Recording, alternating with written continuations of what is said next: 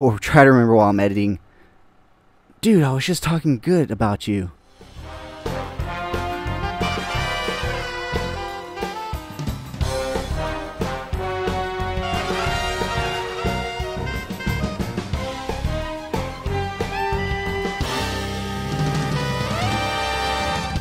What's up, everybody, and welcome back to the CoolFigurez channel. I'm your host, Jesse the Bat Madrigal, aka the Buff Collector, and today we're going to be taking a look at the Mezco Toyz, Marvel, and Netflix's Daredevil. But first, if you're new, then welcome. This channel is all about cool action figures, analyzing them, hunting them, taking pics of them, and of course, playing with them.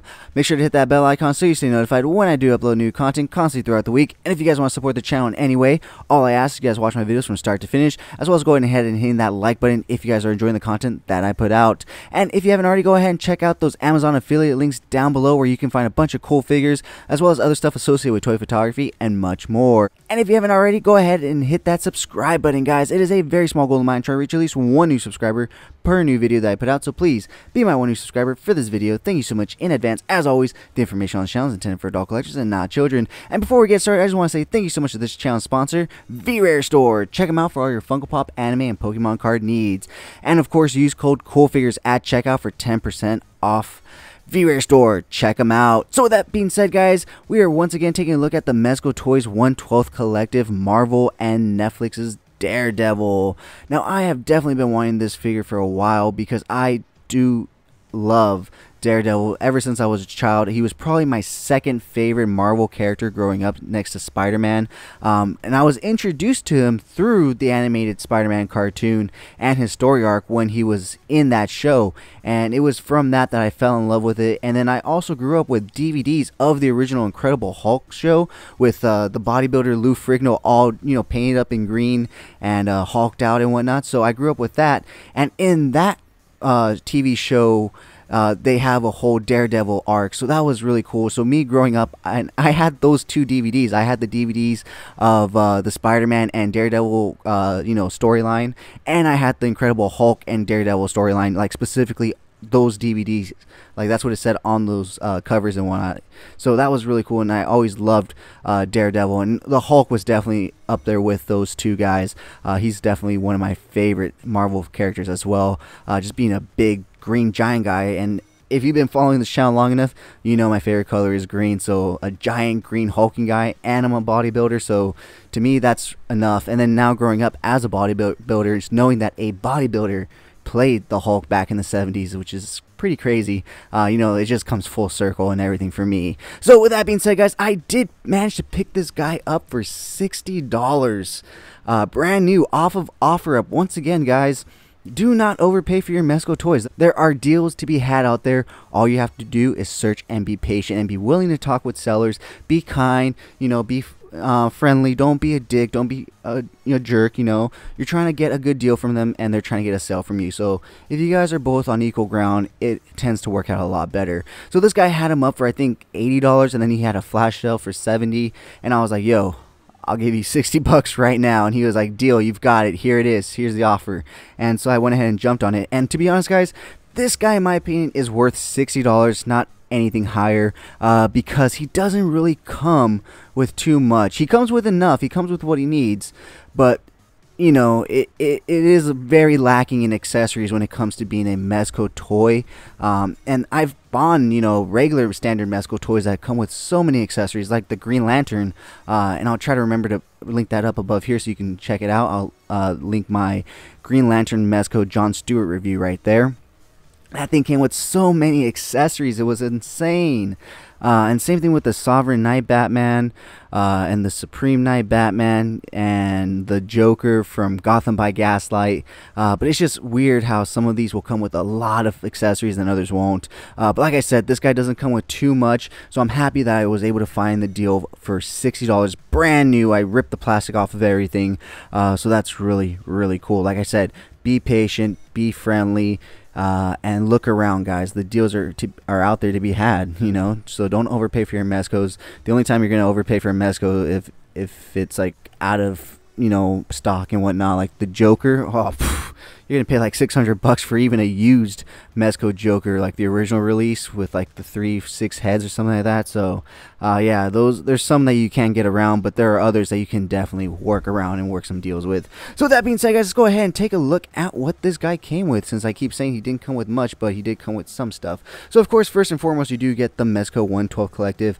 accessory bag in case you want to get rid of, you know, the box. He does come with an alternate head sculpt. Now I wish he came with a third head sculpt, which would have made the price point, the original retail price point, a little better in my opinion if he would have came with a second you know, alternate head sculpt, and that would be a battered and bloody head sculpt, and even an unmasked Charlie Cox Matt Murdock head sculpt would be great, but I don't think they were able to secure his likeness, and that's why that's not included here, because you do get a regular faced head sculpt out of the box, as you can see right there, and the second one is a growling kind of like fighting face and whatnot. But I really wish they would have put a little bit of blood on this face. Like, I think that would have made it 10 times better, and that's why I'm saying I wish it would have came with a second masked head where he has blood and everything. And honestly, he could have came with two Matt Murdock heads, one where he's all bloody and bruised and one where he's just fine, because you know there's those scenes where Matt's just beat to shit and you know he's laying there on the couch and Karen's there,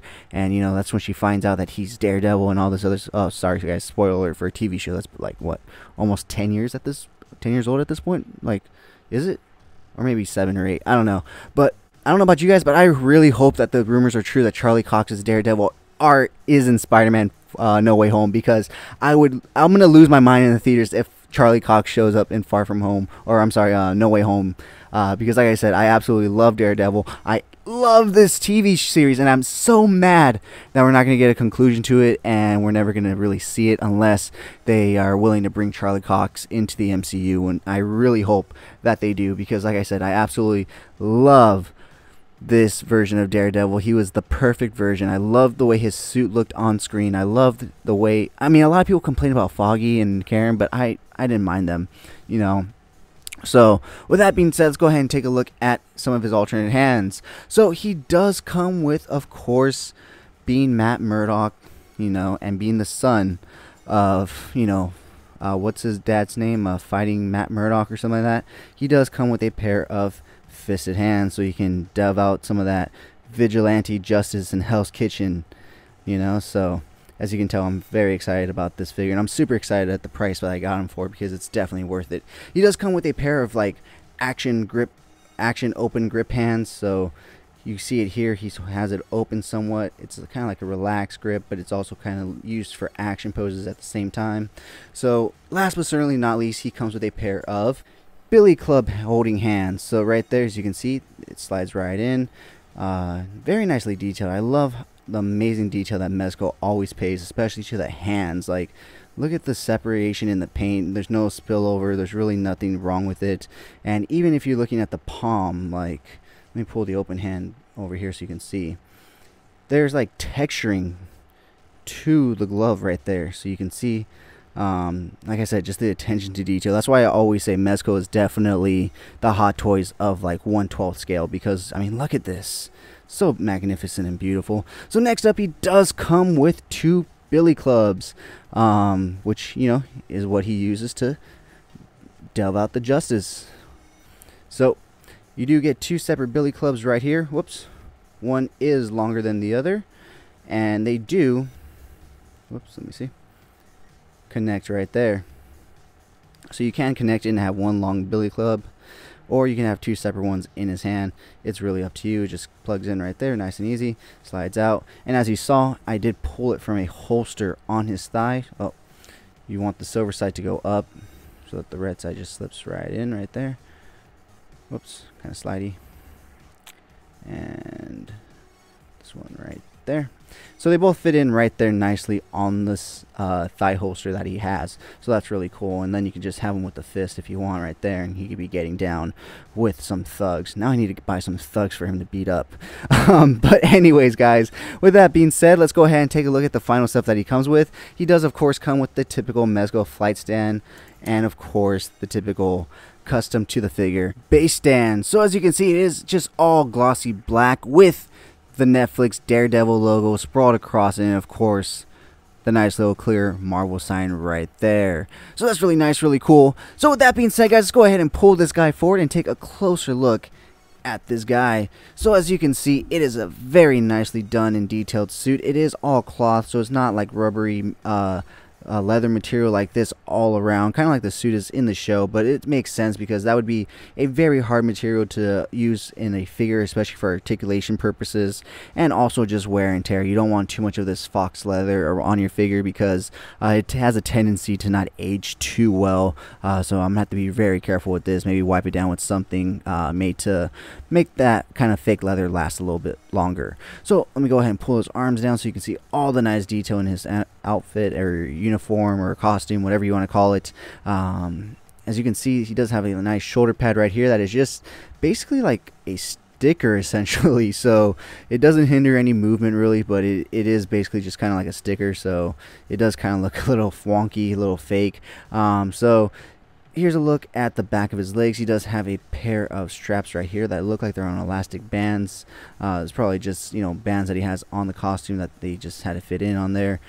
So yeah, guys, very nice all the way around. Very cool. I absolutely love this figure. Like I said, definitely my favorite interpretation of Daredevil's, and I'm sure everybody's as well. I don't know who would say Ben Affleck's was, but yeah, guys, super cool. So with that being said, let's go ahead and take a look at this guy's articulation. He can look, of course, all the way to the right, all the way to the left. He can just move his arm down, look down that far. He can look up pretty far, which is good, because he's always looking up in buildings and whatnot. At least if I can remember correctly. I need to rewatch that show now.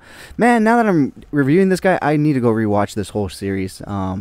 Man, I really hope they continue it on Disney Plus later on and give us a conclusion, at least one more season, Disney. Please, one more season of this Daredevil so we can at least get a conclusion, a fitting end to the best Daredevil we've ever gotten. So with that rambling out of the way, let's go ahead and take a look at his articulation. His shoulder does rotate, but he is very hindered by this outfit. He does have rotation at the bicep as well. Once again, hindered by the outfit. He does come with double hinge joints, but once again, the outfit does not allow him to go past 90 degrees. Like I said, this fox leather just does not flex and move around, you know, too easily. It gets caught, it gets stuck. It doesn't have too much flexibility, so it hinders the movement quite a bit, but you can still get him into some really cool poses. He does have articulation at the wrist, ball rotation right there, and of course up, down, in and out, whichever way you have it facing. He does have really good articulation at the waist right there because his costume is two separate pieces, but they are stuck to him, but they didn't stick it to the bottom right here from the shirt to the top of the pants, so you do get some nice rotation. Slight ab crunch forward, slight ab crunch back. Looking at his leg articulation, once again with the fox leather, he cannot join the cheerleading squad. As you can see, he can only kick out that far. Looking at his leg articulation, he can kick out that far, and that's the leg with the holster right there. As you can see, he can kick back that far. He does come with double hinge knees, but once again, the outfit is super tight, and it only allows you to go back that far. Looking at his ankle, he does have slight thigh swivel right there at the top. Looking at his ankle articulation, it goes that far down, that far up, and does have a ball swivel joint right there. It's very hindered because they are combat boots, so they kind of rub into each other. So his foot articulation is kind of off, but you can get him to stand flat. You just have to play with him and get him to balance. See, right there, he's balancing very nicely, and I didn't have to do too much, and I actually set him down with one hand, so not too bad, especially compared to the Joker review that I did yesterday. I totally forgot to go into the but his feet are very, very wonky. They aren't flat. They kind of have like that raised at the tip of them, so he kind of doesn't stand too well. I totally meant to go into that during my review, and I forgot. So if you saw that review yesterday and you were wondering why I didn't go into it eventually, I just forgot. So if you want to check out that review, I will try to remember while I'm editing. Dude, I was just talking good about you while I'm editing to put it up here to link it up above so you guys can check it out. So with that being said, guys, let's go ahead and take a look at some really cool pictures that I took of this guy, and we'll be right back.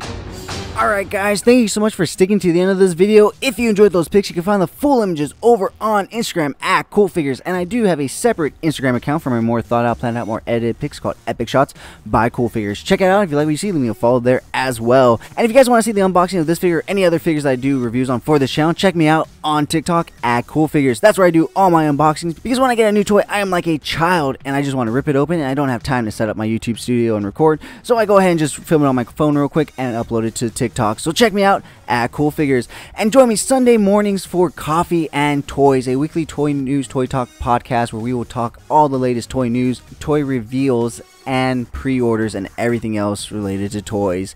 Sunday mornings, Coffee and Toys. Hope to see you guys there. So with that being said, guys, if you did enjoy this video, please remember to give it a thumbs up. It really helps the channel grow. And if you haven't already, go ahead and hit that subscribe button. But whether or not you're a subscriber, thank you so much for taking time out of your busy day to listen to me talk about toys. I really do appreciate it. As always, I'm your host, Jesse the Bat Madrigal, aka the Buff Collector, and I will talk to you guys in the next video.